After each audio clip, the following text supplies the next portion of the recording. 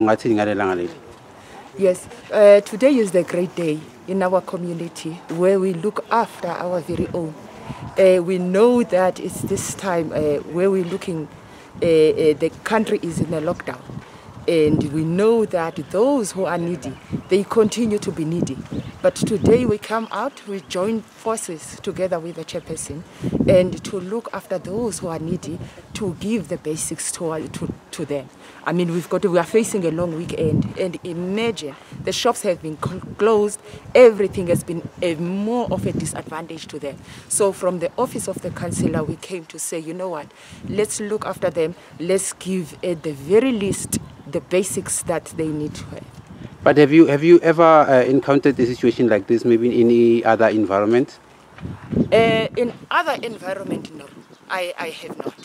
This is one of its kind, which is why I think the community of Ramasiti, with its chairperson, with its committees, because they've taken up an action towards this. Because remember, some they expect to be given, but this is the community of action. And this is the community that I am proud to represent, to say that, you know what, together we can, and each and everything that affects this very community affects all of us, and that is why the action we're taking. So what motivation can you say to other communities who are not doing the same thing that they're doing in Rama? You know what, there is everything, anything and everything that we can. Each and every one of us has the potential, the capacity. We cannot wait. Each and every one of us have got a little to give. At any given moment, any gift or anything, any gesture of giving is going a long way. You might sustain or you might actually save a life by doing that.